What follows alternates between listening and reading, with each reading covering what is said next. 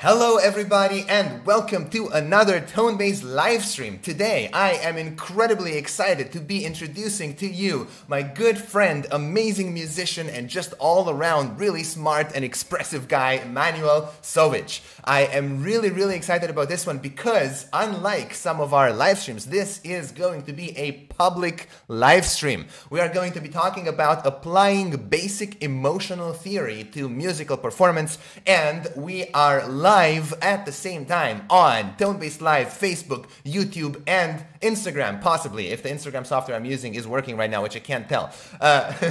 Thank you so much to everybody who is here with us. Let me just explain a couple of things before we move on. If you would like to ask a question, you can only ask questions currently on Tonebase Live. You can, of course, comment on the video on Facebook, on YouTube, on all of these other platforms. But if you'd like your question to be featured in the video itself, then you have to comment on Tonebase Live. This is a free event, so I absolutely encourage you to go over to Tonebase Live right now. Click the link on Facebook. It should be in the description.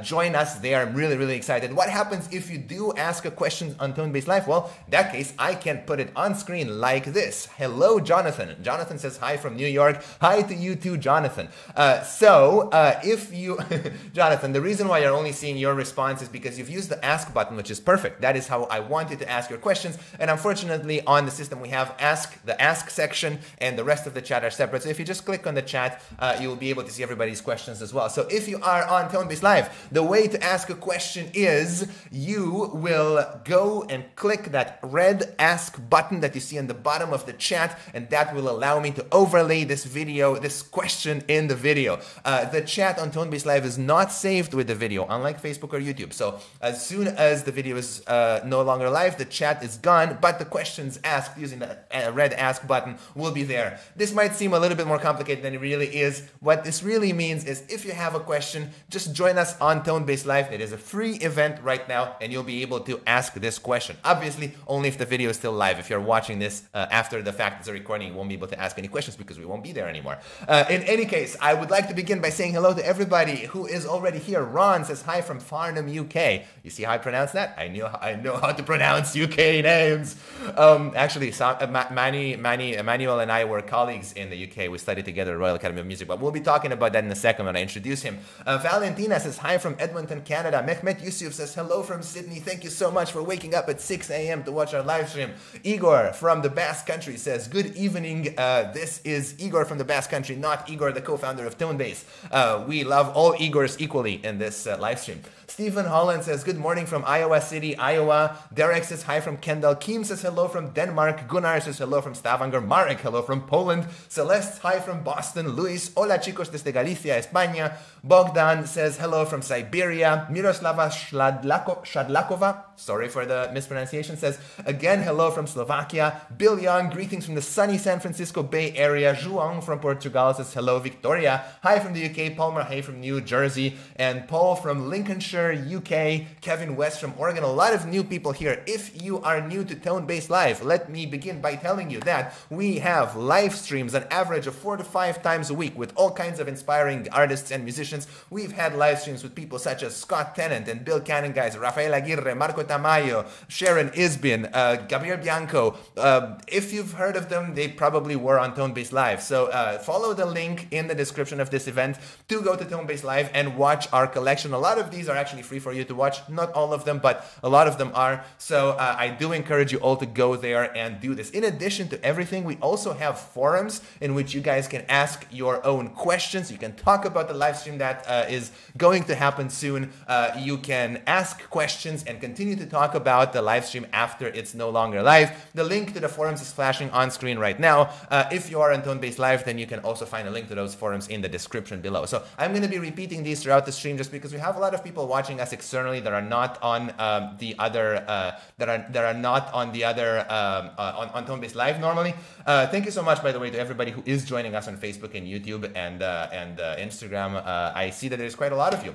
All right, so in addition to this, if you have any questions or suggestions for things that we should host on Tonebase Live in the future, artists that we should bring on, or topics that we should feature, then feel free to send me an email at mircha@tonebase.co. I do take these. if you have a tonebase subscription, feel free to mention that in the email so that I know that you are coming from there, not from Facebook or YouTube.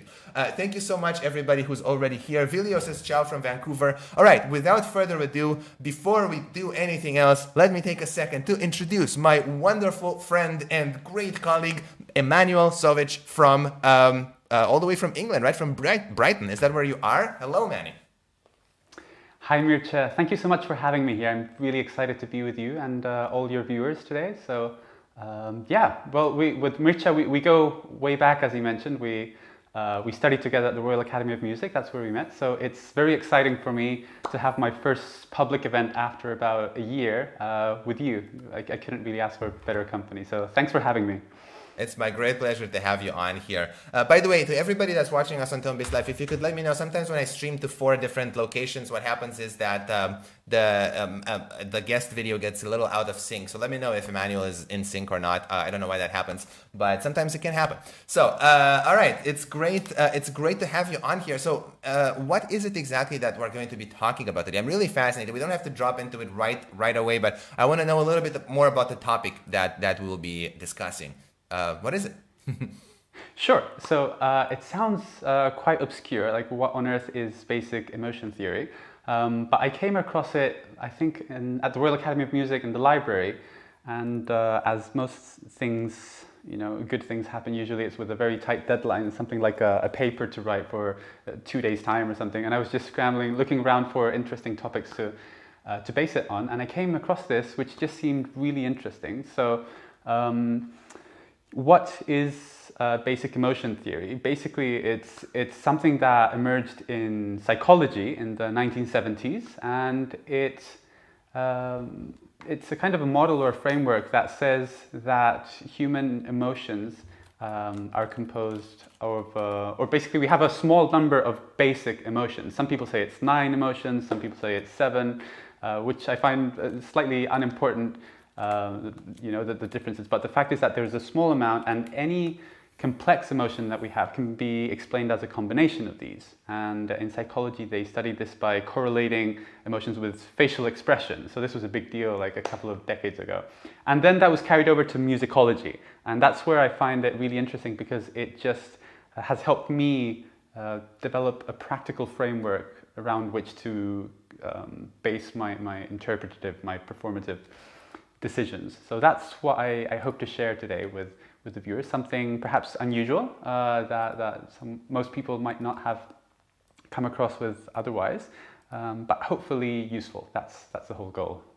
Wonderful. Yeah, I'm really excited about this because I know that you were, we were studying together at Royal Academy for a while, and I always appreciated not only your great guitar playing, but also your work with transcriptions and research. And I've always been I've always held you up as an example of a musician who's not just a player, a performer, but also somebody who's just really intelligent and good at researching this stuff.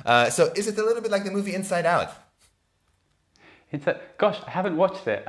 What I should say is thank you very much for your comments. There's probably a lot more than I deserve in there. But yeah, tell me more about the movie, like Inside Out. What is this? So I haven't watched it either. So we're great people to talk about something. But Mircea, that's don't reference a movie you haven't watched. No, what am I even doing here? No, the joking, reason. Sorry.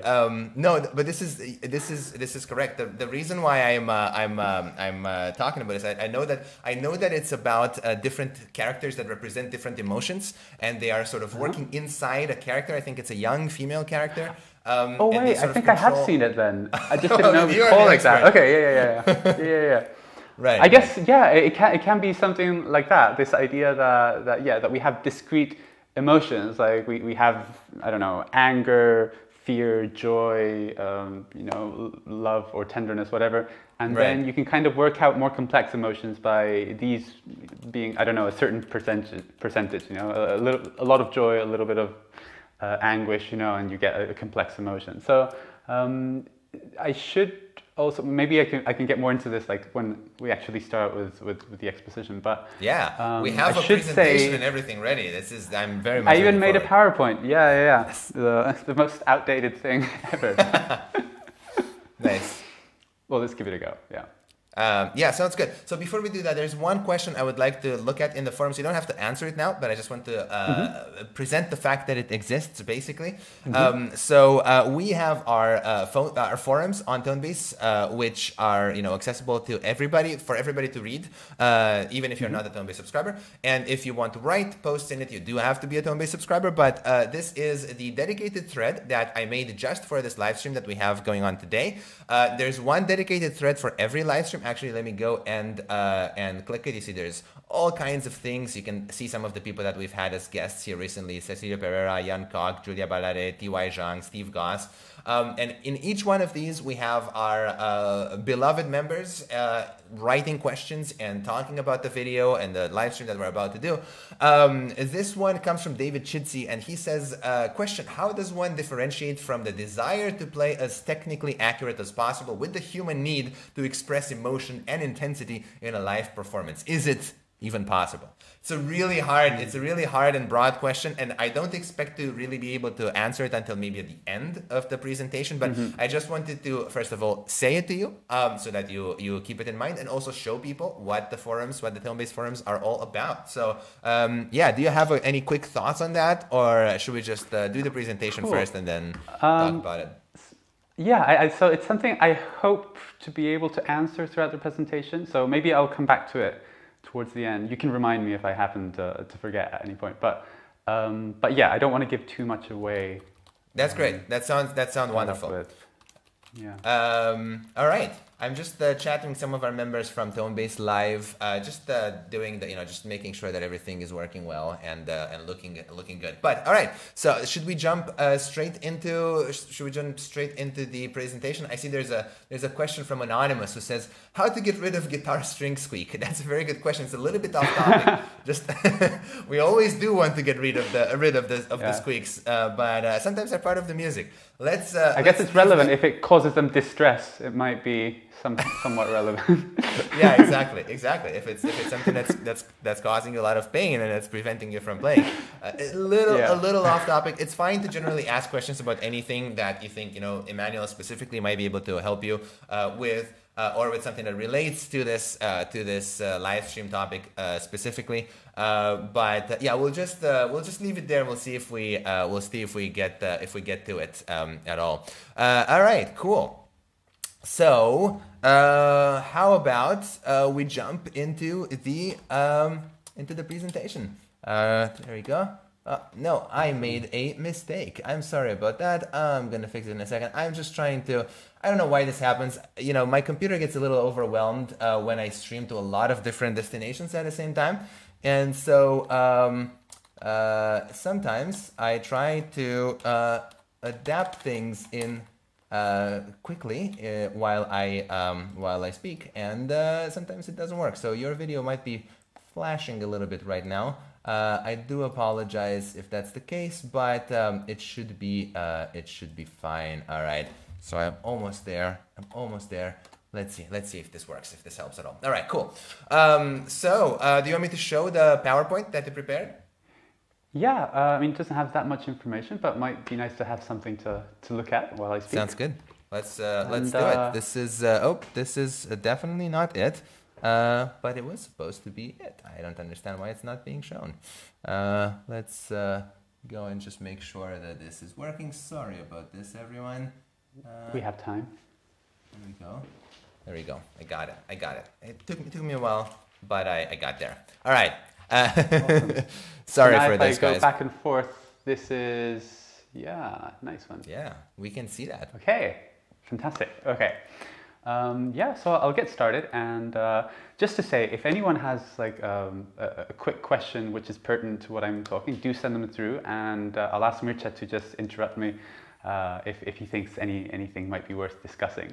But yeah, today I'd like to talk a little bit about, as you see on the screen, the application of basic emotion theory and performance. So it sounds kind of obscure, but hopefully you'll realize that it's very simple ideas that might help or support our musical practice. That's the whole goal here. So what is basic emotion theory, sometimes referred to as BET?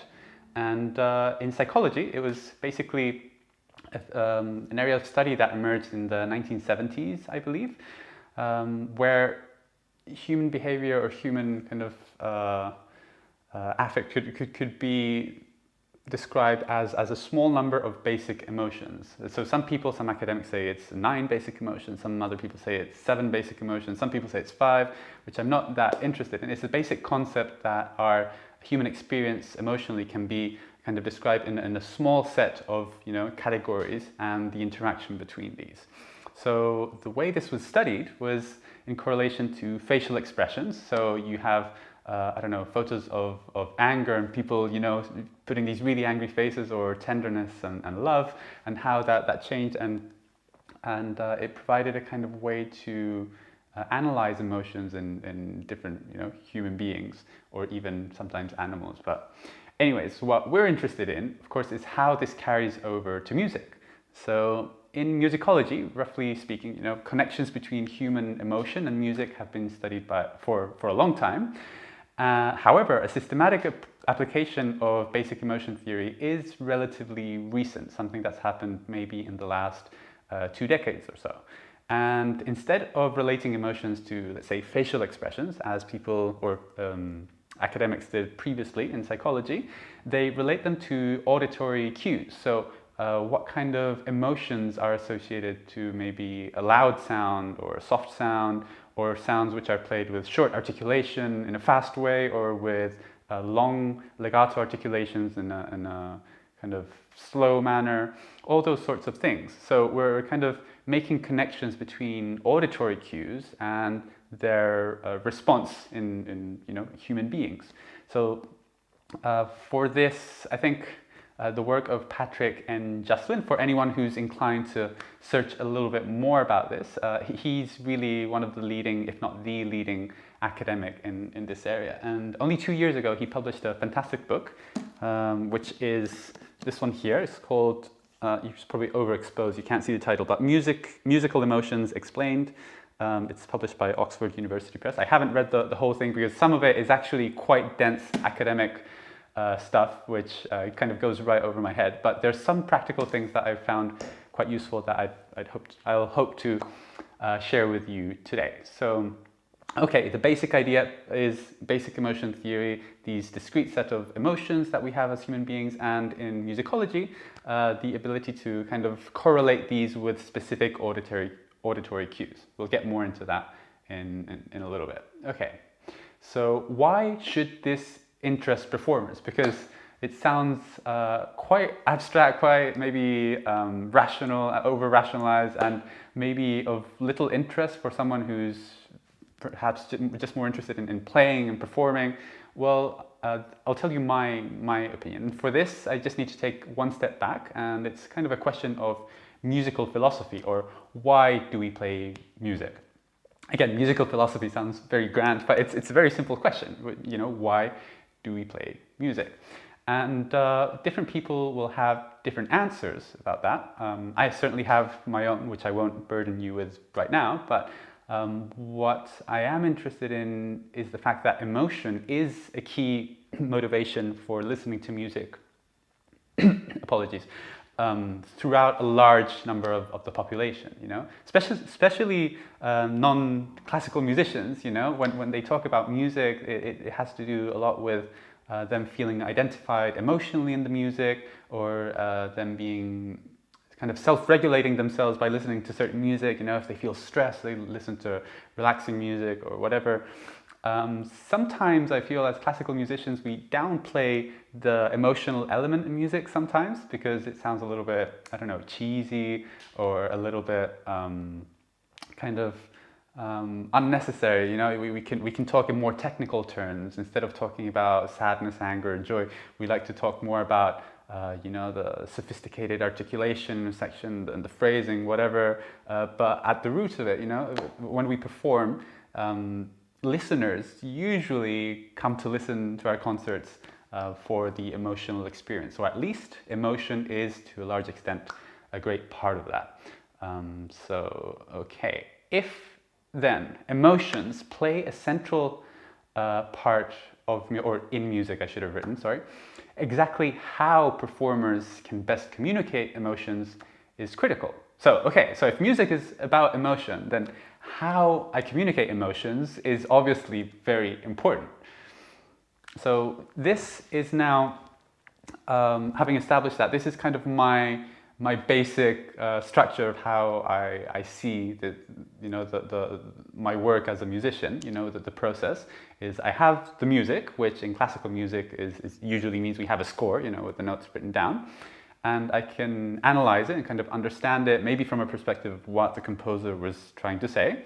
But then I form my own artistic concept or interpretation of it, whether I want it or not. I may be trying to be as faithful as possible to the composer's intentions, but however hard I try, it'll always be filtered by my own subjectivity. And then some people take it further and they say, I want to put my own kind of signature, my own seal in it, and they really try to be distinctive and have a very kind of off the beaten track interpretation of it.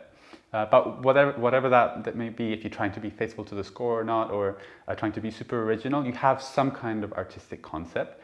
Perhaps you feel a piece or a passage, reflects some kind of emotion, and then that begs the question of the technical medium or the execution. How do I actually deliver that?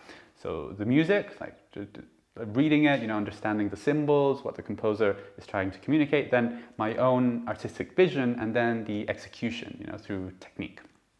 That's kind of a very basic structure, and this is more just personal, by the way. This isn't so much based on like academic research or anything. It's just like my own personal understanding, and which has been fed by teachers or by conversations with friends, rehearsals, playing chamber music, whatever. So in that process, one element that I find really useful is that or one concept is reproducibility. So the fact that I can make decisions that have a similar effect again and again. So if I feel that a certain piece of music is about a certain kind of emotion, I don't know, despair or something, I would hate for that to be kind of perceived as joy, in a different concert, let's say, by a lack of, by lack of my preparation or my artistic process. It's like a Shakespeare, or any kind of theater work. If it's a comedy, you don't want it to be perceived as a tragedy and vice versa. There are certain subtleties you can work with, and so in a comedy you can make it more or less funny or with some, tragic undertones or whatever, but overall it should retain the basic quality of what it's supposed to be, and the opposite is true as well. So I want to have the knowledge or the certainty that whatever I do in one concert is hopefully going to be similar in a different concert. So for this, specific musical ideas should have specific technical consequences. So if you think something is sad, you should have a certain technical element to be able to hang on to say, if I want to make it sad, I will make this sound dark, I'll make it sound lazy and legato or whatever it is.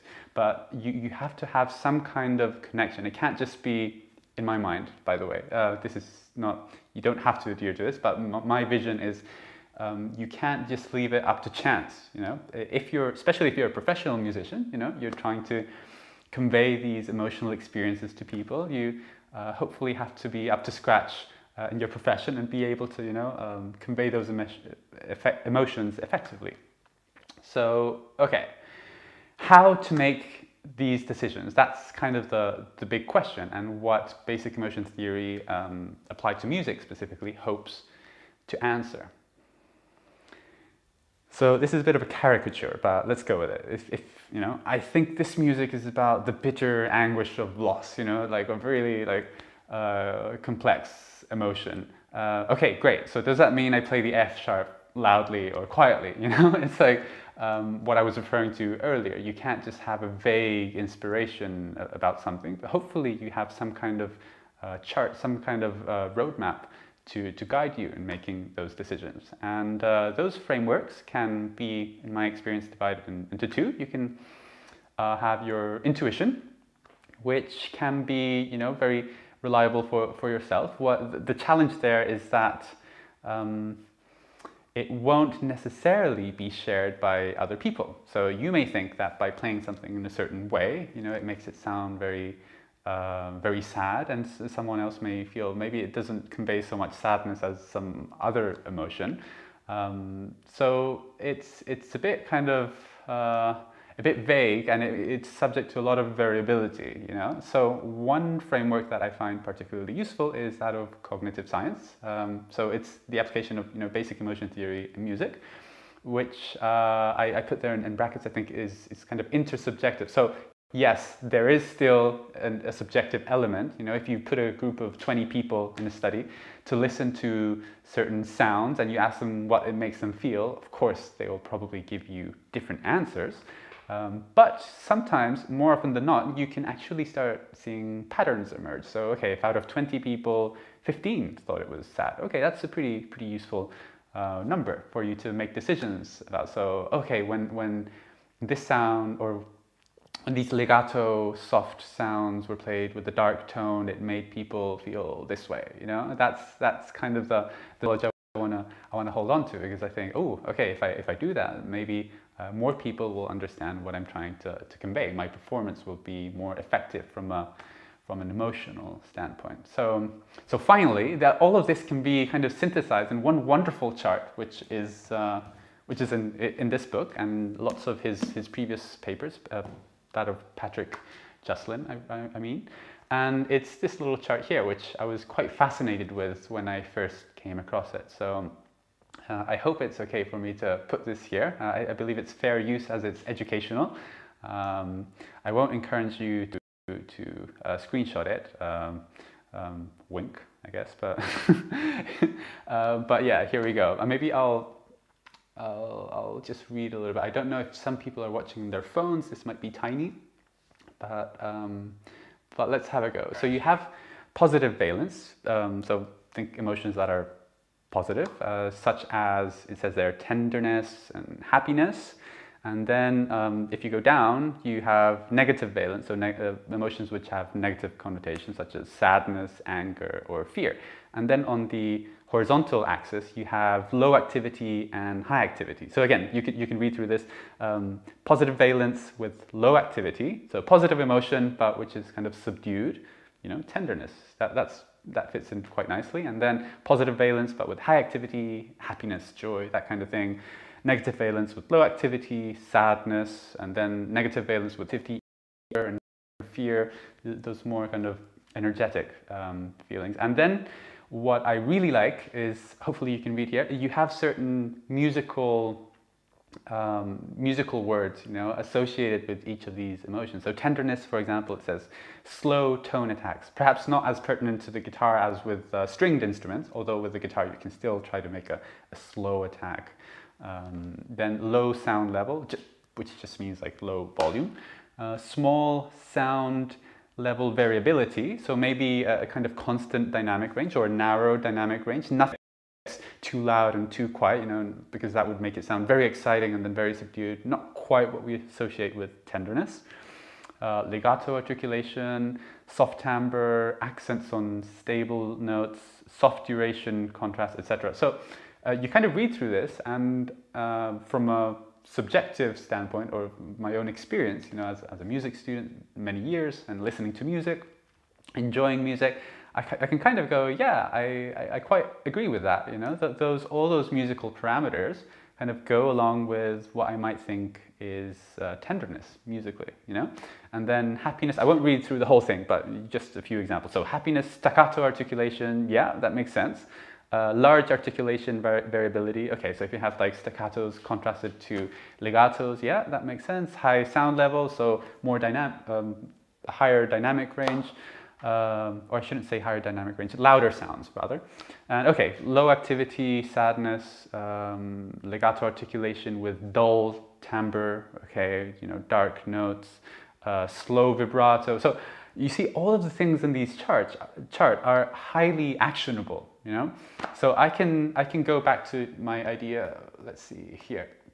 Okay, so if I have my music score, okay, I'm analyzing it, and I come to the determination, this passage here, I think represents you know, what is it? The bitter anguish of loss. Okay, bitter anguish sounds kind of obviously negative valence, kind of high activity-ish, maybe a little bit of low activity mixed in there. So I can have a look at my chart here, or rather Patrick Juslin's, I shouldn't steal it, and think, okay, so if I want to like describe anguish, you know, high sound level, so loud, sharp timbres, spectral noise, I think that has to do with the attack, staccato articulation, whatever. So if you're playing an elegy, for example, you know, suddenly our caricature of the bitter anguish of loss is not so abstract, you know. An elegy is meant to be composed for the passing of someone, more often than not a loved one. I don't think I've ever like seen an elegy for someone who the composer didn't feel positive emotions. Sounds like it's time for somebody to write that. Yeah, exactly. Like whoever that will do like a composition competition. Like whoever writes the best elegy for someone they hate, like, will take the prize. But yeah, so suddenly, hopefully, this starts to kind of fit in and make sense. So okay, I don't know if there are any questions so far. We have a couple. Well, we have a couple on tonebase, and the first one that I'm really interested in is Julia from 5 minutes ago, who asks, "Will there be examples of what Emmanuel is talking about?" And that is, oh gosh, yes, nice. That was also going to be my question, so I'm really happy that Julia asked that. Thank you. Yeah, it's a good question. Like I often speak too much, so no. So yeah, just stop me at any point. I would like to see examples of these things, but I don't think that you speak too much. I think you know this is a very complicated topic, and if you don't talk about it, you know, if you don't introduce it properly, it's very easy to misunderstand. So I think that this is just the right mix. I actually have my guitar here as well, if we want to talk about any guitar awesome. stuff. Yeah, nice. You should play something. Okay, I'll start with the few examples that I have. Which are really simple. Hopefully, you know, if anyone's interested in these examples, they can actually try them out themselves. I didn't want to choose anything kind of out of range to the vast majority of players. So sounds good. Here we have one that I really like, Torija, okay, by Federico Moreno Torroba, which is appropriately subtitled Elegy. Nice. So, okay, let's check if I'm in tune. So I'm just going to do an experiment, and I'm going to, let's see, well, this model, this framework is not meant to prescribe like what emotions should be conveyed. It's not really that part of the process that we're dealing with. I'm not here to say this should be played like this. Like, hopefully you can come up with your own ideas about what a piece of music represents. You know, do you think a passage is about joy? Is it about sadness or whatever? What I'd like to offer you rather is kind of the tools to make that happen. So I'm just going to take this piece of music and I'm going to assign it to kind of arbitrary emotions. And then maybe we can have a discussion later about which one seems more appropriate. So let's say I think this is about joy, you know, the opening bars. So if I go back to my table here. Okay, happiness, staccato articulation, large articulation variability, high sound level, little sound level variability. So kind of loud without changing the volume too much, you know, staccato articulations mixed with legatos, a bright timbre, fast tone attacks, sharp duration contrast. Okay, so I can kind of change the rubato. Okay, so if I try to inspire myself in that, then I can do something like this maybe.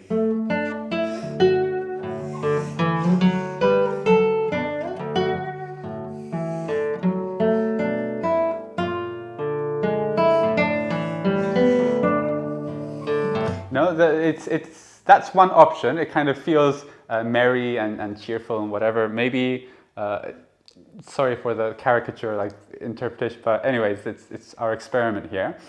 Now let's go over to the, yeah, go for it. One question, did you switch over to the guitar mic?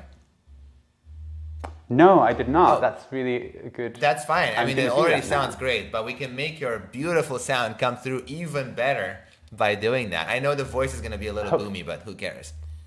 That's fine. Hopefully this is better. Yeah, all right. Okay, second attempt. So this is our joyful rendition.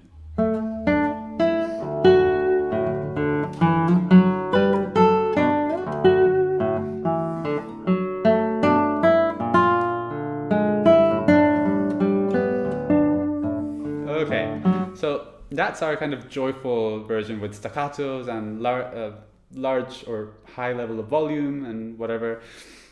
Let's take the other approach. Let's go for maybe tenderness. Okay, so if we go back to our chart here, it has slow tone attacks, low sound level, so a bit quieter, small sound level variability, so nice and smooth, legato articulation, soft timbre, so maybe a nice warm sound, soft duration contrast, so subtle rubatos. Okay, let's try that now. Let's see what comes out.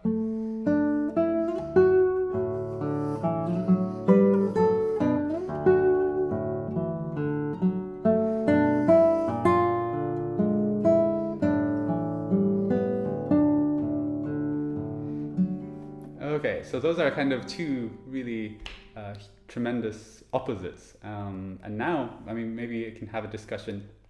Of course, it's subtitled Elegy, and I kind of feel, well, the second rendition is much more appropriate. So in this case, it might seem like pretty obvious, like who on earth would play this piece in the way I did at first?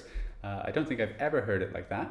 But occasionally, you can hear certain performances which have certain elements of that. Like maybe some notes are played staccato, for technical reasons, like the legato isn't completely there.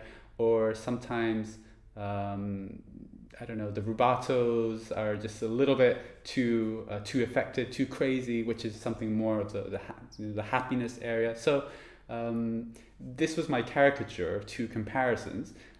But you can actually find some performances which are in the middle, not necessarily because the performer wants to convey that specific emotion, but because they don't really think too much about this. And I kind of see it a lot in occasionally some students that I work with.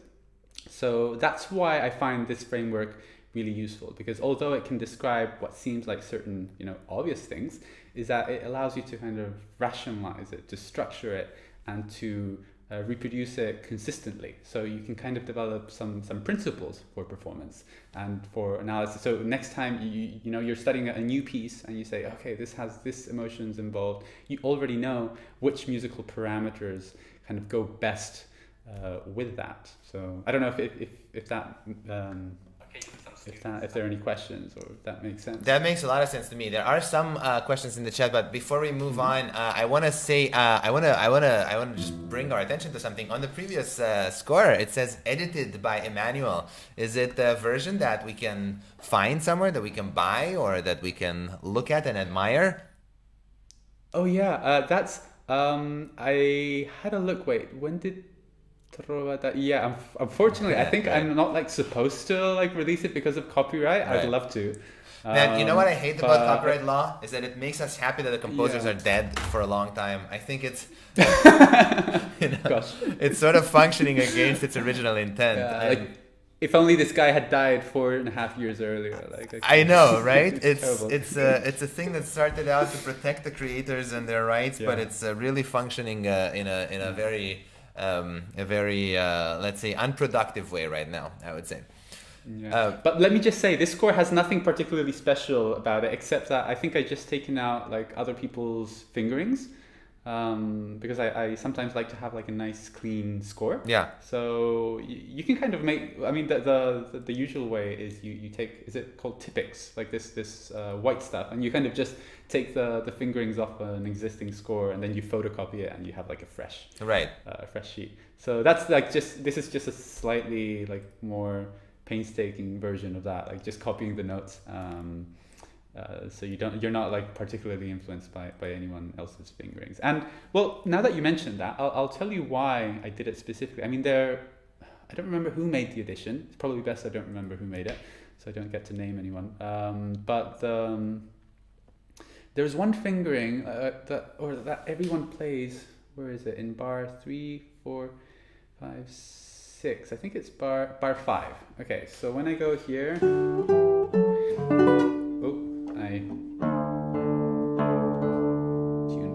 it's my fault for So making this is it the go fingering back there. No worries. So when I go here, I'm just going to do the upbeat to, or the lead into bar 5. That's how most people play it. They go from here, from, what is it? So bar 5, this is the 4th quaver. I don't know if maybe Mircea, yeah, thank you for putting the score up. So if I do this, if I play with a bar here and then jump here, there's no way I can connect that. It's not going to be legato no matter how hard I try, right?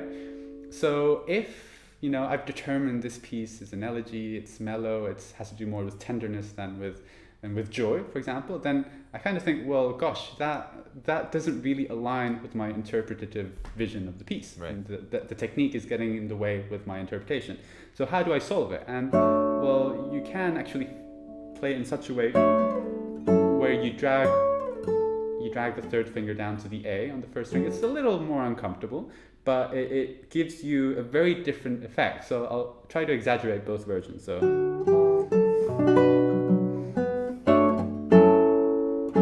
okay, I get that horrible cut between this, and then now if I do this,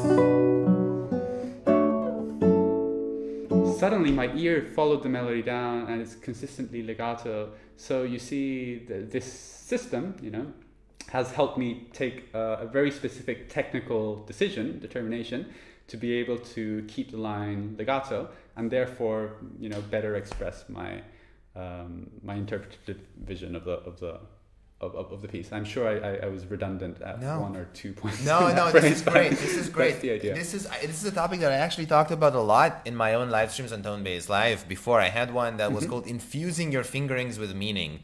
And it talked about how, you know, it was a little bit different because we weren't focused on just translating emotion in such a concise way as you are, but it was about, you know, you don't just find fingerings for a piece and then you apply the phrasing and dynamics, but rather you make your fingering choices based on these things that you want the piece to be, right? So you can't just... Exactly. I couldn't agree more. Yeah. They penetrate every choice, you know, your choices at every level. Yeah. Exactly my point. I think of it, it's like, you know, sometimes when I was at college, music college, like you can hear people say, oh yeah, like I'm learning a piece, I'm just fingering it, and then I'll then I'll properly work on it. It's like fingering is something you need to get out of the way. Yeah, exactly. You know, just a chore that needs to be done, like, you know, cleaning the bathroom, like doing your nails, you know, before you start. Yeah. and no, it's like, sorry, I'm going to change my microphone because actually you can just keep it, since we have the look. We have this example rich part of the live stream. Your voice sounds more than good enough. People were on Tonebase were also saying just stick with this one. I mean, the guitar obviously is a lot better. Just no worries about it. Wonderful. I'll leave it then. Okay. Yeah. So fingerings, it's not just something, a chore that needs to be, you know, done, you know, get over with, but it's the very vehicle through which your music making is expressed. Exactly. You know? Fingering is everything. Exactly. You know, it's just as simple as that. Yeah. So yeah, and let's see what else. I didn't mean to interrupt you. You were actually showing a different example. And by the way, Peter in the comments on Tonebase is saying, please contrast sad and tender. I don't know if that's something that you were planning to do at all. Sad and tender. Okay, let's see. All right. Should I bring up let's bring up the chart again. All right, I have it. I spent all my time like preparing the PowerPoint though, so I'm let's see, we'll need to do this. That's fine. We don't necessarily try. Look, we can do it at the end if we have time. We don't need to do it right now. Let's try it right now. That's great. Sadness. Actually, let's try it with the next one. Emmanuel never backs down from a challenge. I don't either. Bring it on. Let's see.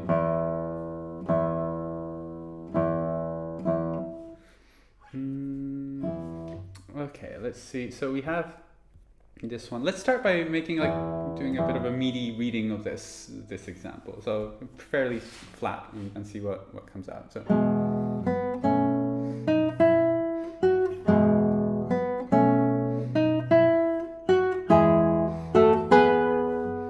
that's very metronomical, you know, the dotted quaver and the semiquaver is 1, 2, 3, dot, dot, dot, dot, very precise.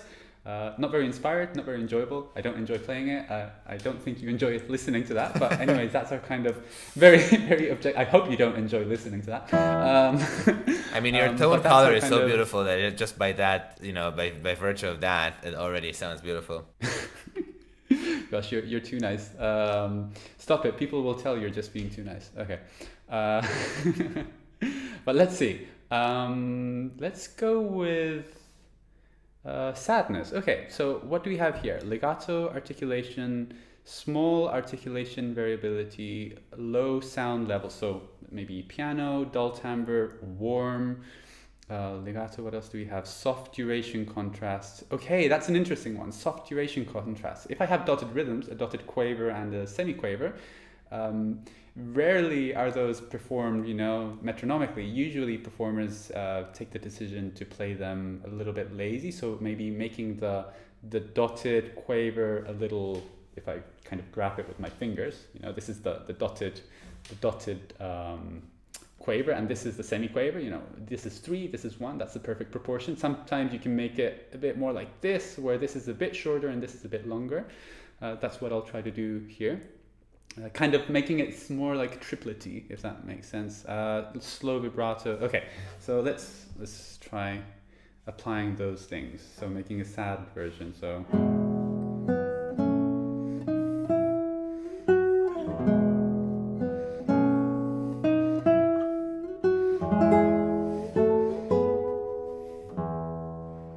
Okay, so that would be my kind of interpretation of a sad version. Of course, there's certain parameters we can't change, like the actual notes. It is in a major key, so it's like I'm not going to start changing the notes. If you're a jazz musician, maybe you will. But I think you should change it. There's certain. I think it should be. We should change it. Okay, let's change it. Yeah. So. Sorry. We should. Okay, we need like 2 guitar parts. We'll make it in minor and improvise. Okay. Super primitive, yeah.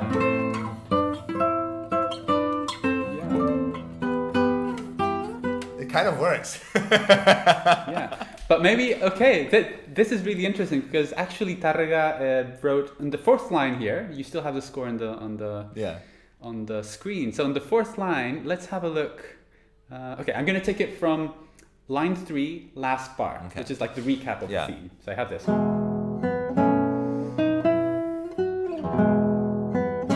And then, watch out, and so there you have your kind of minor version. Tárrega has put that in for you. So okay, but the whoever asked for the sad version, Peter, this is actually a really good thing. It's a really good realization. Like, you can apply these emotions, these basic emotion theory to music, but it's not going to change the music itself. Like, the music might still be better suited for one or another, right? A kind of emotion to be applied on top of it, right? Yeah. So it's not like you can magically turn a happy piece into a sad piece, but you can make it more coherent. You can make it sort of fit with your view of what the piece actually is like, and you can support that through these learnings that you derive from knowing the things that you talk about. Yeah, I mean, I did make a caveat at some point, like saying I'm not here to tell you what interpretation to have of a piece, but mostly that's just to get myself out of trouble, because you don't want to be the police with a hitting people, like kind of saying, no, you can't play it like that, you must play it like this. That's not really very exciting for anyone. Right, of course. And so yeah, the exercise can be only taken so far, like by playing, like it sounds pretty ridiculous, like it just doesn't really suit the music. And here, like playing it sadly doesn't quite match the expression. However, you can have certain subtleties, like for example, it's in a major key, so probably it's going to be one of the positive valence emotions. Okay, let's narrow it down.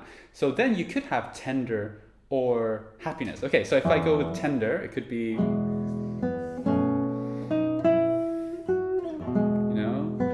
the low volume, and then low volume variability and legato and whatever. Then if I want it to be a bit happier, I can maybe play it louder. That's one of the elements. Let's go back to our table here.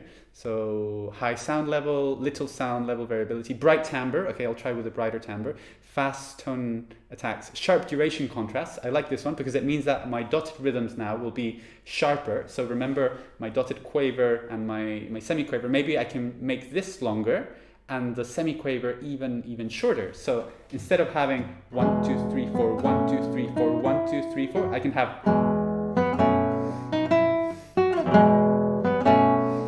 So okay, those kind of could be two equally plausible possibilities: a tender rendition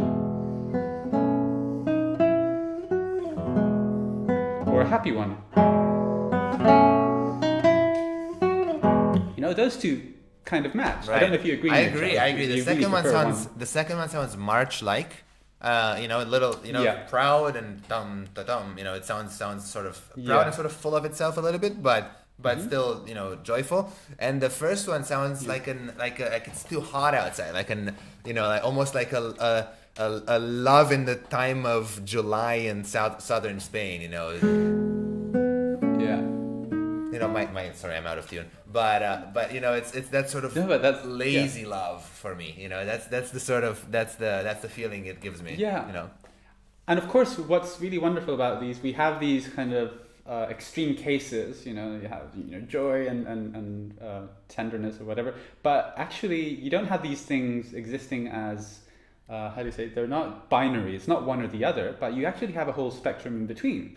So you could have a slight combination. Remember both basic emotion theory. You could have a combination of emotions. Right. So you don't have to go like for one or the other, but you could say I want it to be a little bit more tender or a little more joyful, and you can kind of make decisions according to that. So you can say, well, what can I do to make it more feel a bit brighter? I can maybe change the color of the sound, but I can also change the durations of the notes. Right. Remember the dotted notes and whatever. So yeah, that it's like little hints and little tools in a way to hold on to whenever you're searching for ways to best express exactly, like the music should convey. It's not trying to standardize the way that you play at all, but it's just trying to create a connection between certain ways of playing and certain things that those ways of playing trigger, right? So exactly. It's not, nobody's saying that you decide this piece is tender, and so from the beginning to the end it will be tender, right? Not allowed to do anything that is not tender. This is a tender piece, right?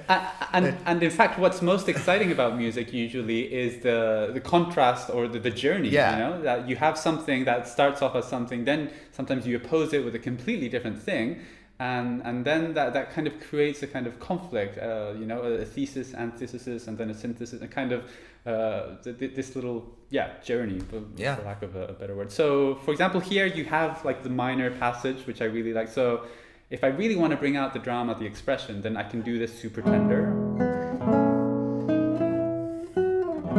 And then I'm going to bring this one out, so a little brighter and sharper rhythm. And now super sad. And hopefully, by taking those decisions, this is like, sorry, the best part. It's super good.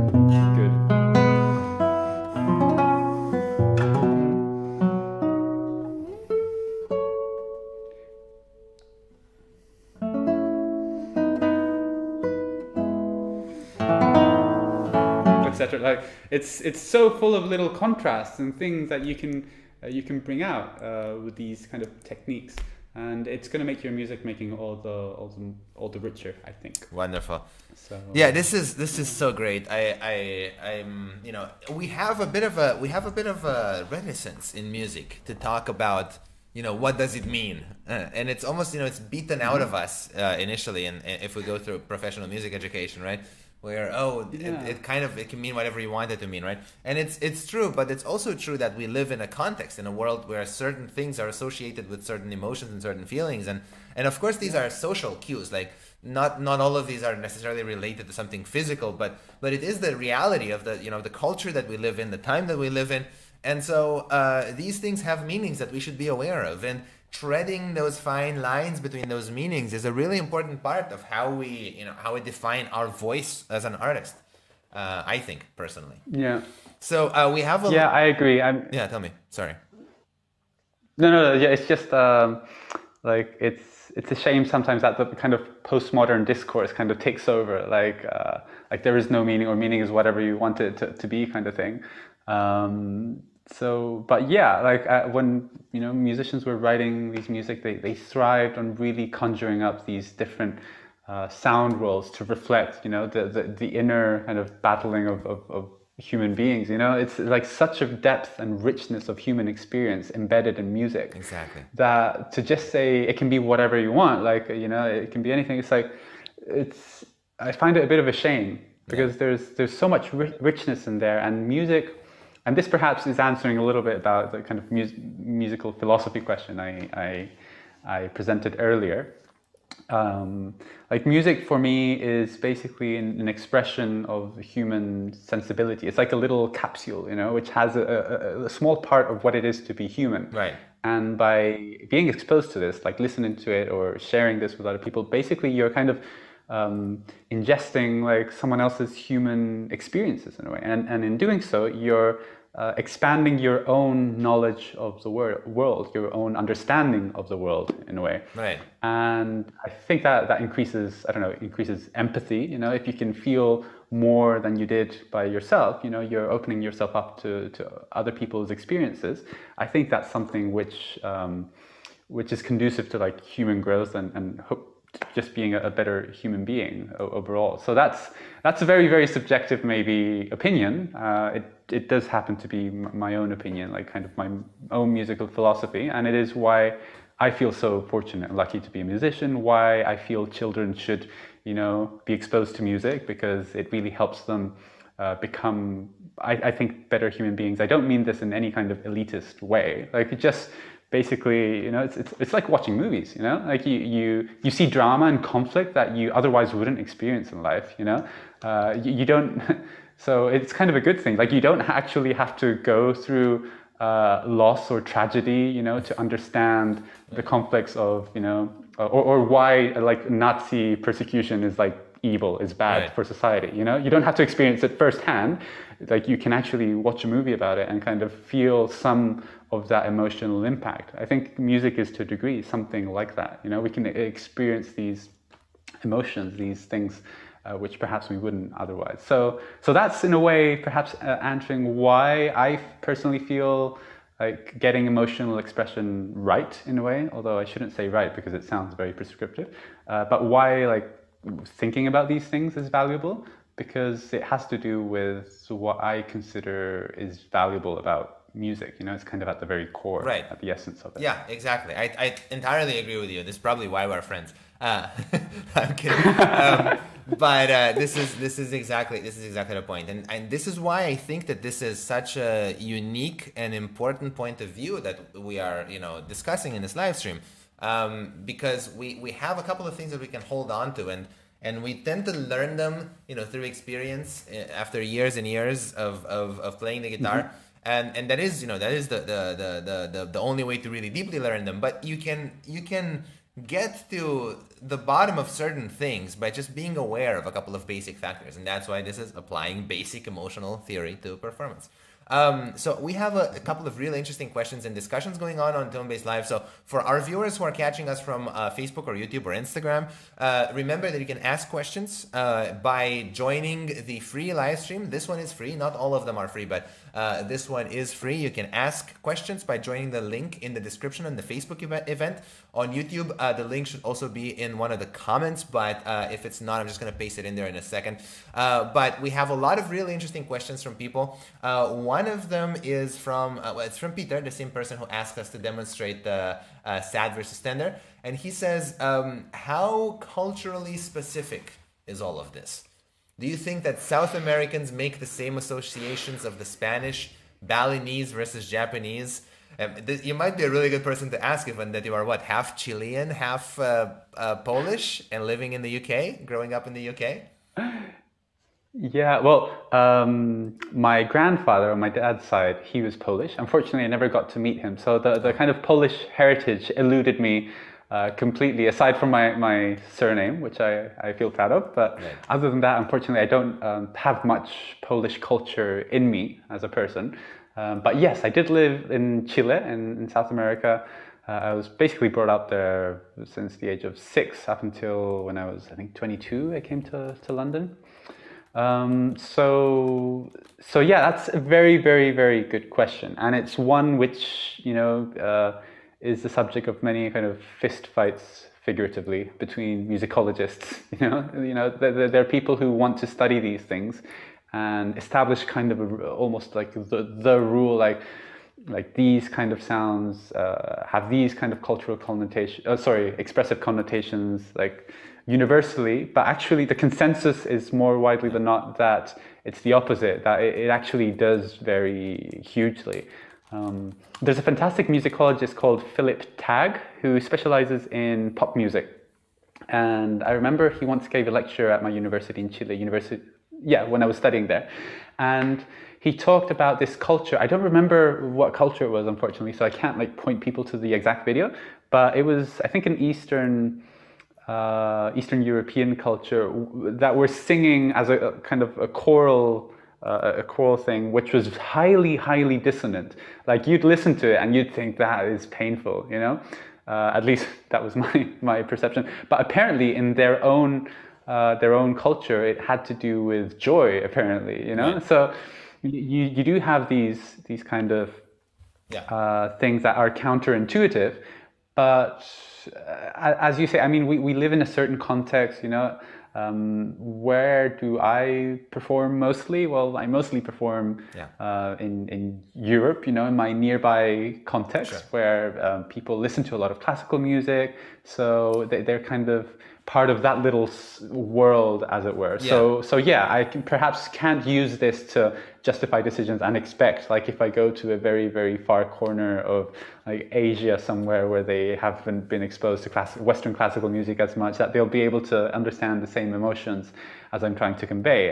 That's not really the pretension here. Exactly. And here's the thing. This is all applied to classical music, which classical music is Western art music, right? So even if you actually were to play this piece, for example, in, let's say, in a guitar festival in India. I was recently a guest of the Kolkata Guitar Festival in India, right?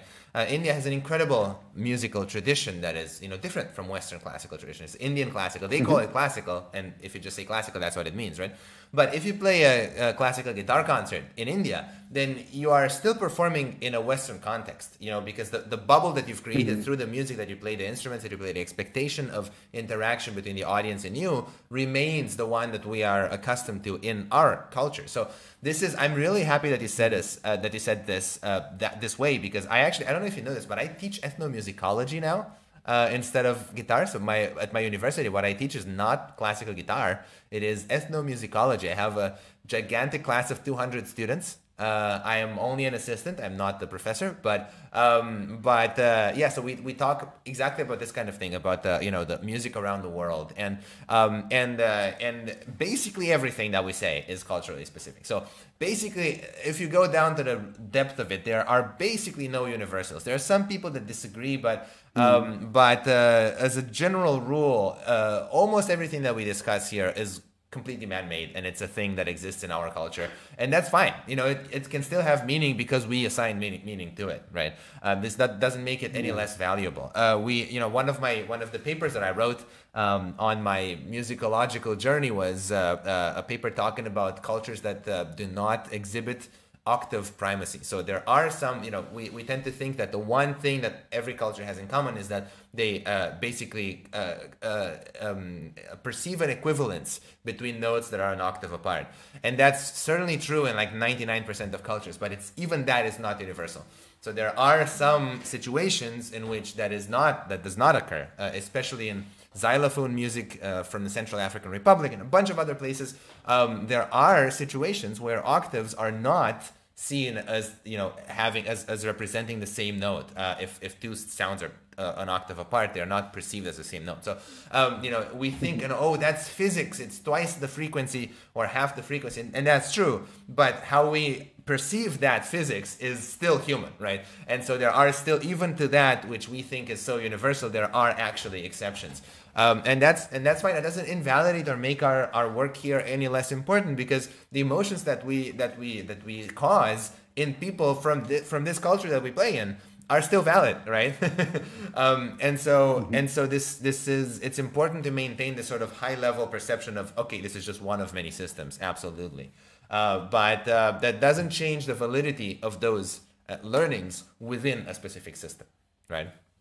Yeah, I mean, it's the eternal question, like, is it, you know, nature or is it nurture? That kind of opposition, which sometimes seems very binary, like the question begs you to kind of subscribe either to, right. It's completely cultural or it's completely physical and biological, you know, responses that you have to sound. But again, I really think that those opposite, like such a binary proposition is useless. Like usually things exist in the kind of continuum. So I think it can be both at the same time. Like I think it has a biological, physical kind of source, you know, which can then be filtered through culture, which might explain why, as you said, like 99% of cultures would perceive like the octave to be equivalent, because there's a kind of a physical basis to that. But then you have a corner case, some exceptions and whatever, in the same way that, you know, maybe a major chord is mostly perceived to be something something happy because it's part of the series of harmonics, right? If I have an E, B, E, G sharp, it actually, that the chord, the major chord, is in a way existing when we play a single note because of the series of harmonics. So it sounds very relaxed. The reason we perceive dissonances as such is when a second note, you know, is that we play above a root, is not aligned with the harmonics of the first note. So let's say, okay, E and A sharp or B flat, you know, the B flat is really not going to show up in the series of harmonics in the E. Maybe it does. If it does, it comes up like one of the faintest sounds that you can never hear. So that's why if I play this, it doesn't sound really, really great. Yeah. But if I play a B, it sounds really, really good because the B is actually a part of the, you know, the series of overtones. So, I think these physical, biological kind of sources that are then filtered through, you know, either the widely cultural, you know, perceptions, and then more individual ones, you know, exactly, of creators or composers, listeners. I just love this because we're talking about from the most practical things of, you know, how do you play this prelude, to the most philosophical discussions that all relate to this live stream. It's not, you know, it's not forced at all. You know, it just literally fits this topic. So I'm really, really excited about that. By the way, we have an amazing chat going on on Tonebase Live. I'm just going to read some of these questions, some of these comments, and then some of the questions. The comments that don't have questions affixed to them, I just want to read them to save them because they are really great thoughts. And as you know, the chat will not be saved. So Palmer says music is a great channel for self-expression at every level. Yeah, that's exactly true. And David says, Mehmet says it could be interesting reversing this. Look at how you tend to play pieces to analyze your intrinsic personality. That's a really good thought. Like you could take a look at, let's say, an album that you recorded, and then realize that you play a lot of things tenderly, or that you play a lot of things aggressively, and then realize, oh, okay, so that's something that I go to a lot. You know, my personality is that, and it's not something bad, but it is something to be aware of, and you could try to use this framework also the opposite way to see sort of what's my natural thing to do, what's my go-to emotion, right? Yeah, I mean that sounds pretty actionable. Like in one of two ways. Like you can either then play pieces that suit your style of playing really well, that you can kind of bring your own natural predisposition towards that kind of music, and that will shine through. Exactly. Or if you're a professional musician, you probably need to play a variety of repertoire for different reasons. Either concert promoters encourage you to, you know, program different stuff or whatever, or you just want to appeal to a wider audience somehow.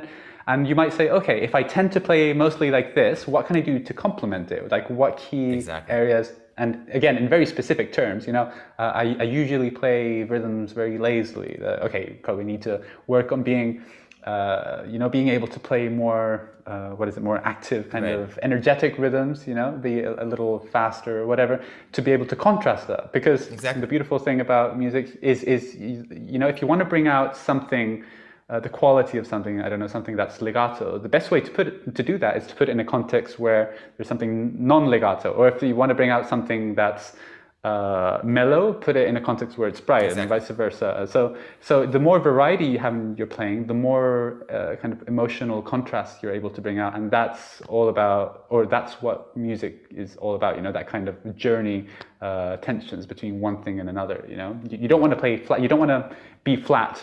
It's like being a really uninteresting person. Don't be flat allowed. Sorry. Don't be don't be flat. You don't want to be better flat. than mine. You don't want to be flat. Anyway. Not on the guitar, which is kind of true. don't write in B flat major or B flat minor. Holy crap! Definitely they're not. Yeah. Good luck with that one. Yeah. The shelf life of people. And by the way, a lot of people agree. Julia Don says, Mehmet, that's a great thought. Ron also agrees.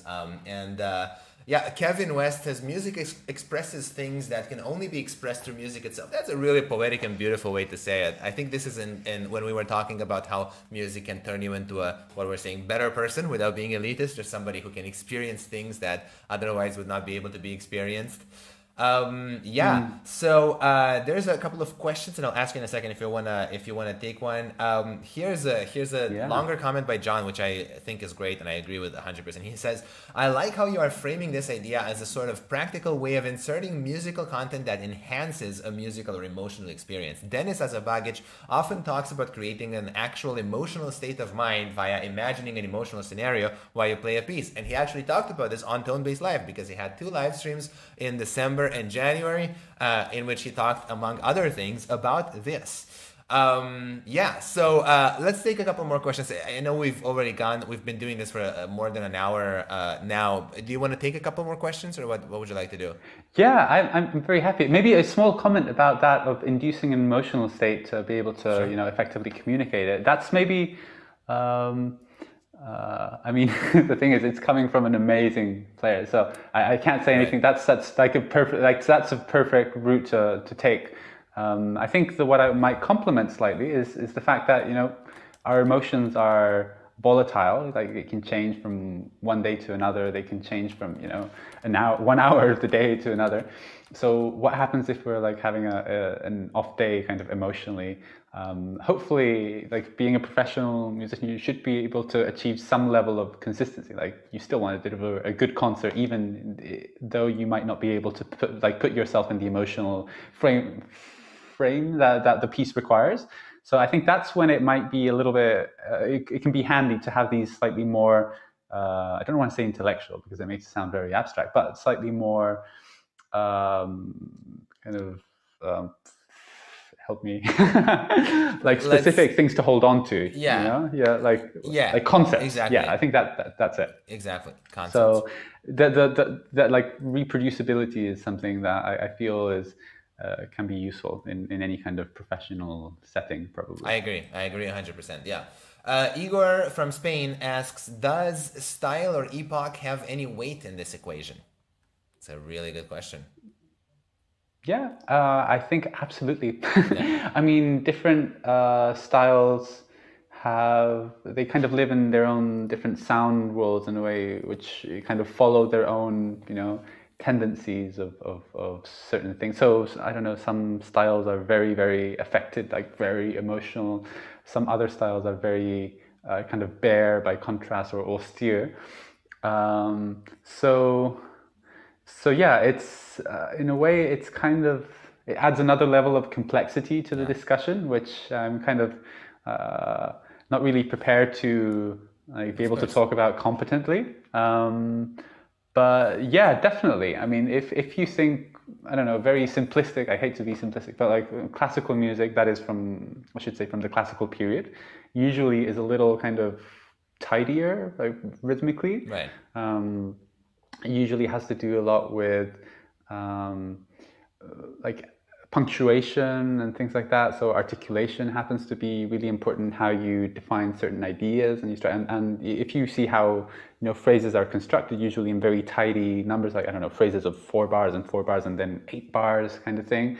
And then if you look like at romantic music, you have like huge changes of texture, very asymmetric construction of phrases. So a phrase which lasts 3 bars and then a phrase which lasts 11, yeah.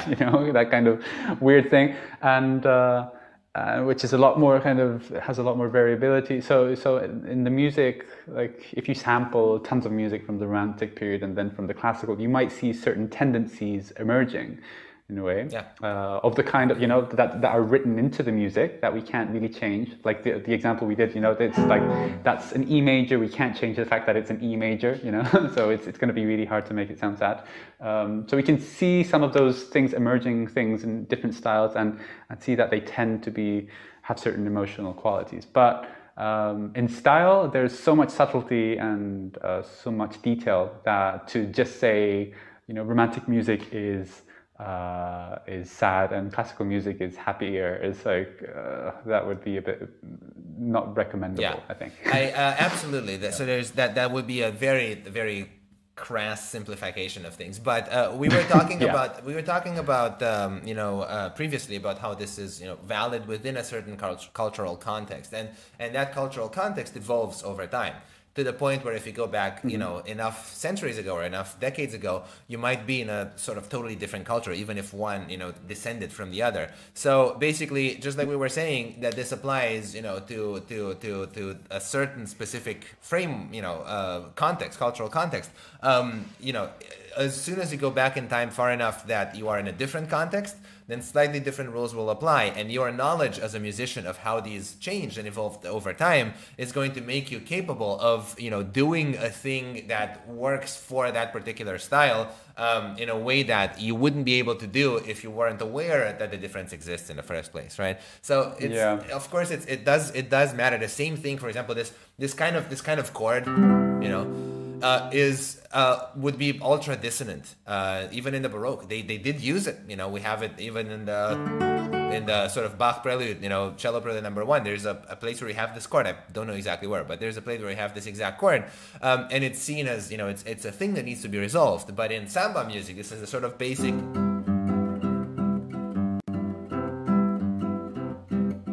It's just kind of home, right? So the same thing can just mean very different things in different styles, and styles are defined not only, and cultures are defined not only by geography but also by time.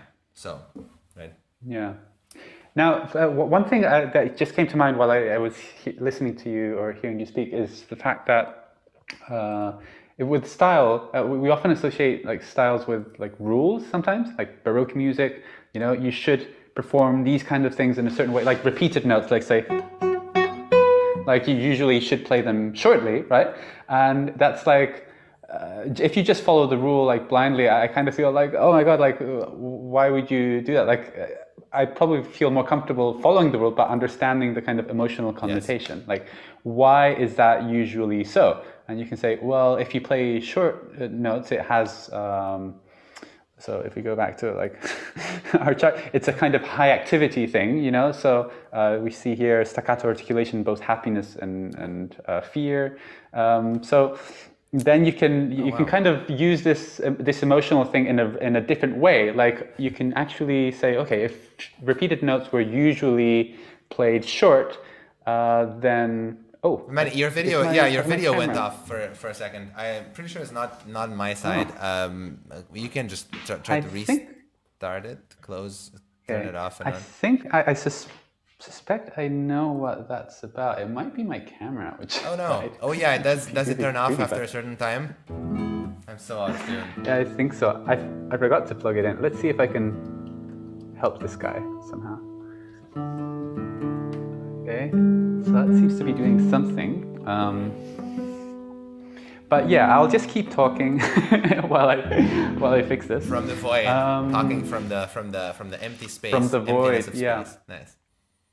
So we're just saying, like, you can use this in a different way, where if you see, okay, short notes, you know that those are usually played staccato in Baroque music, then that might be associated with, with one of these emotions, with happiness, anger, fear, and you can kind of use that, hold on to that, like a Sudoku, like, Right. okay, if that's that, then how do the other parameters, musical parameters, fit into the performance? So that's one idea, perhaps. Right. That comes to mind. Speaking of this, by the way, we had a question from a while back from, I think it was John, who said, yes, an hour ago, sorry for the long wait, would be great to have just some links to relevant reading or other lectures on the subject. Thanks.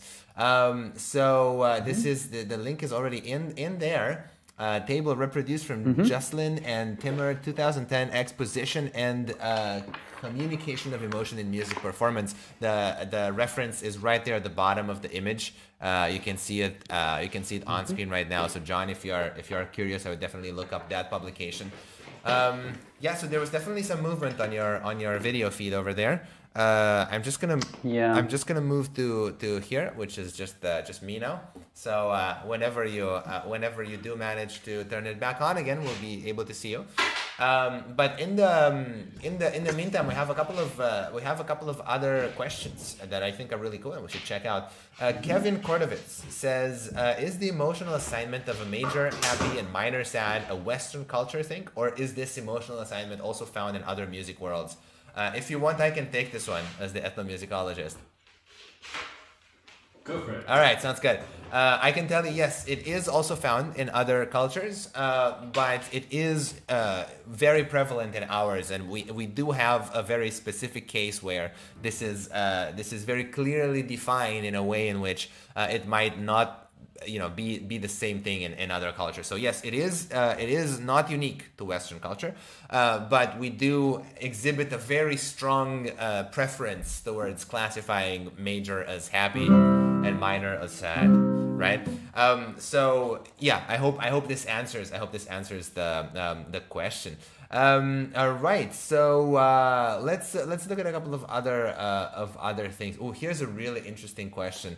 It's a little bit of a simplistic one. Maybe it's a little oversimplified, but Lee 14 minutes ago asks, what is more important, right notes or musical emotion? I think we're gonna have a hard time giving a very concise answer to that.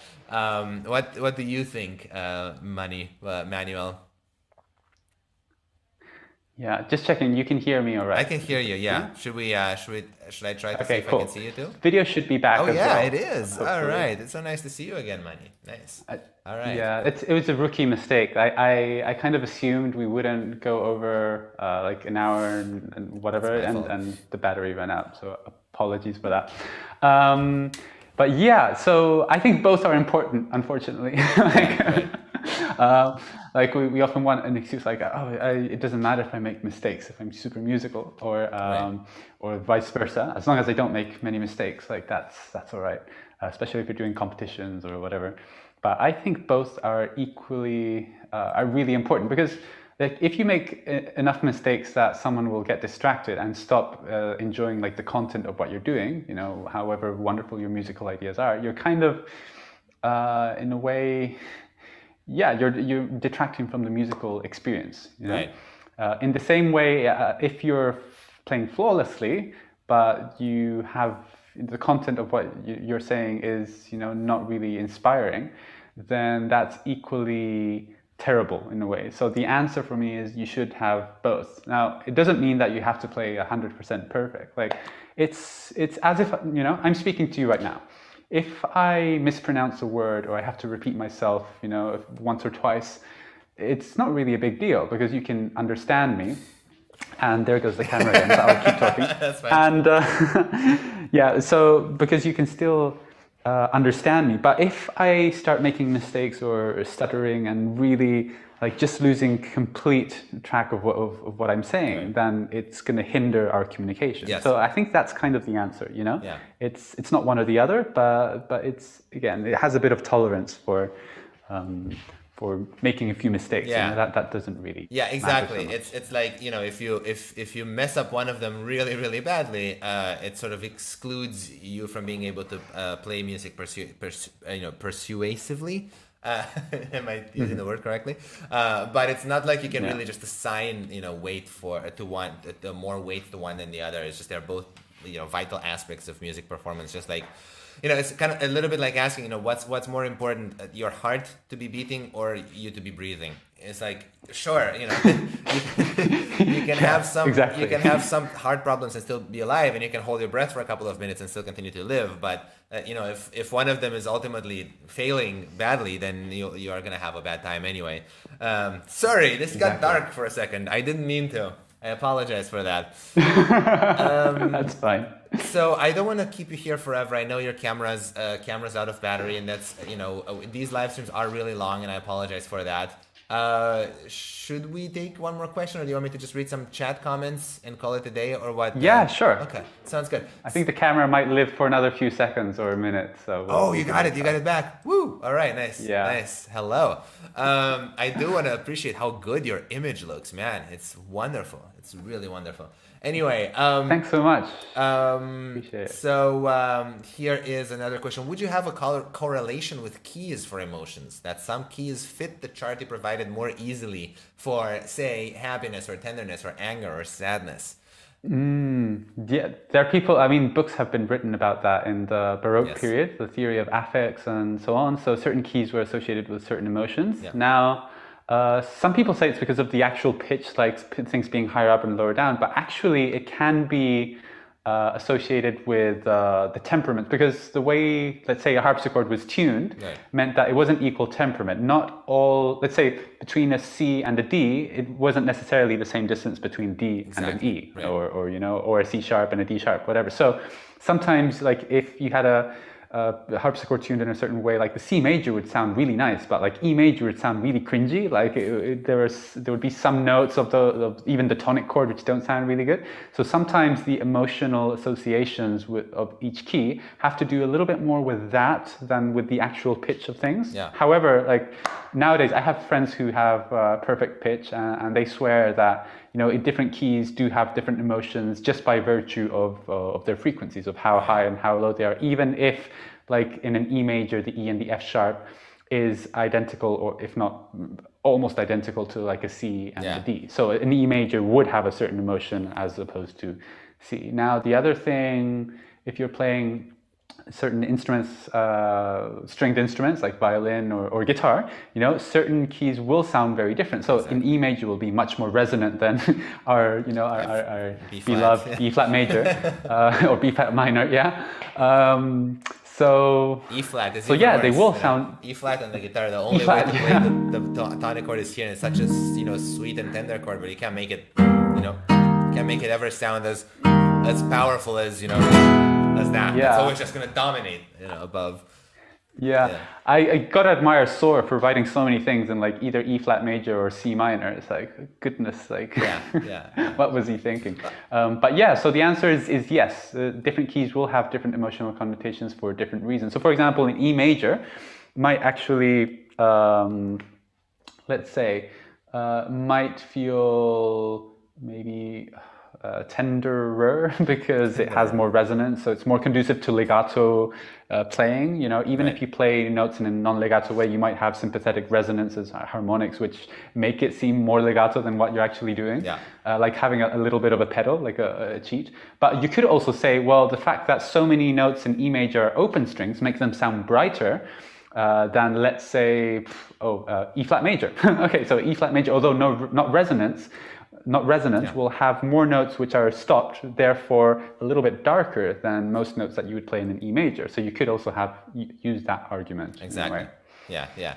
I think that's such a good point, and it's so that's why you should ask these questions to somebody that knows as much as Emmanuel does, because you there's a lot of different factors that can play into them, and you can be misled if you just look at things from a singular perspective.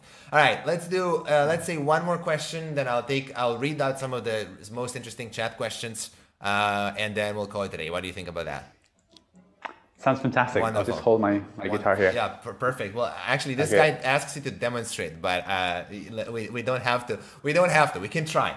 Hadi Ali asks, how does the perception of rhythm affect the emotional deliverance? Can you play minor or sad chords in a happy rhythm and vice versa? In other words, does rhythm count in the context of emotion? Please illustrate with examples. Wait, I think it was on the chart, right? You had staccato, articulation, and wait, were there rhythmical patterns on there as well or not? Yeah, it's sharp. There were sharp duration contrast or soft duration contrast. Right. So, for example, you could have like very short note followed by a very long note. Right. And in the same way, you could have if it's major. Well, I'm cheating because I'm changing the... Let's just do the same chord. So I can do... Or I could do... And each of these have a slightly different quality. Or you could do... Sorry.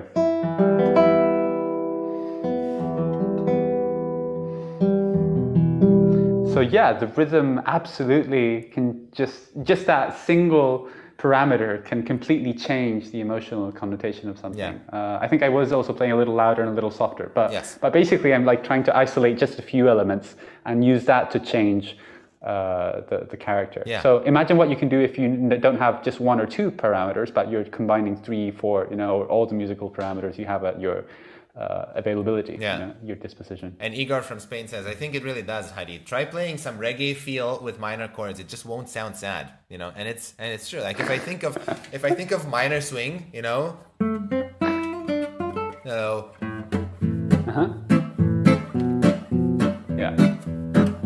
Like it's minor, but it's not sad. It's like bouncy. It's it's got a It's not the same feeling at all as just being.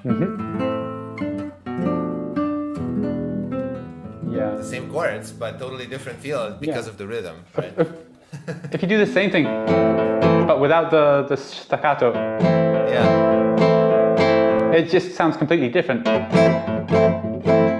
It's like even that single element already just changes the character a huge deal. Exactly, just that little articulation. All right, let's read a couple of chat comments, not questions out. Palmer says, funny how you can connect emotions like sadness and anger by playing in the minor key with different articulations. Exactly what we were talking about.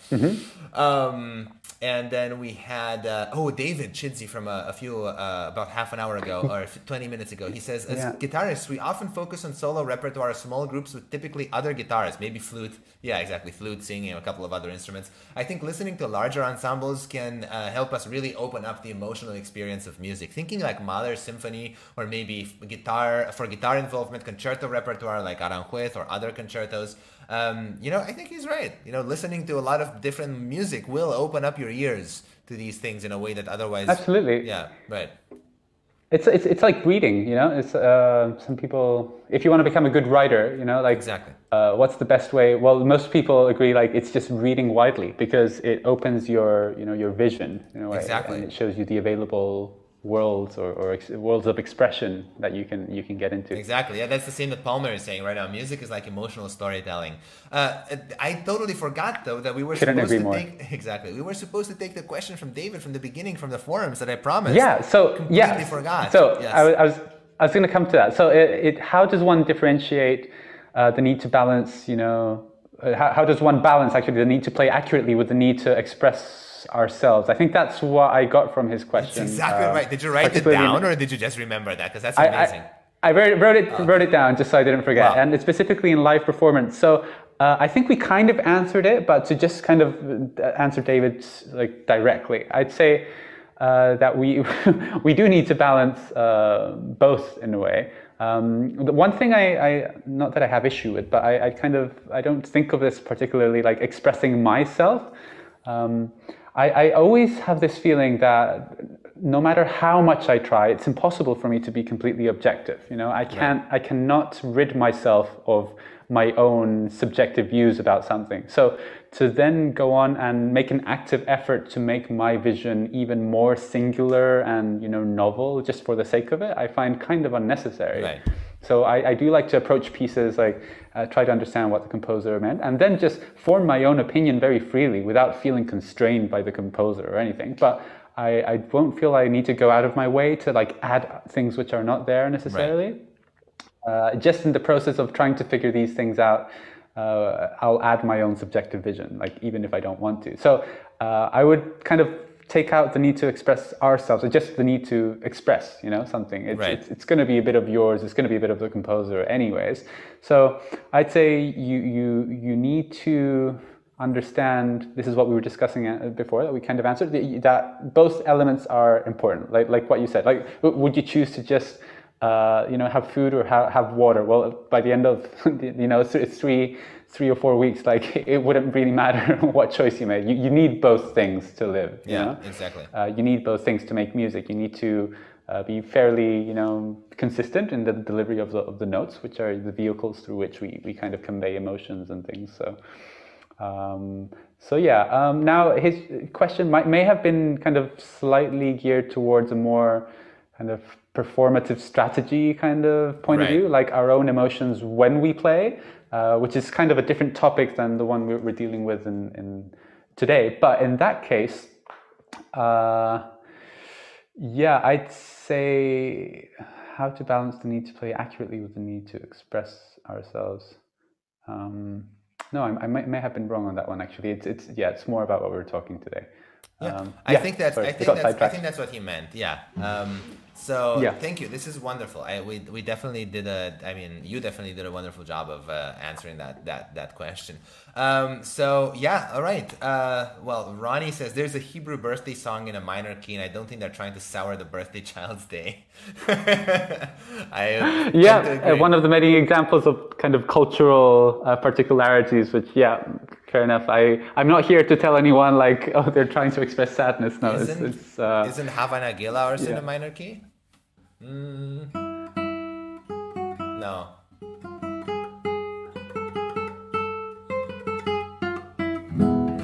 It's minor, right?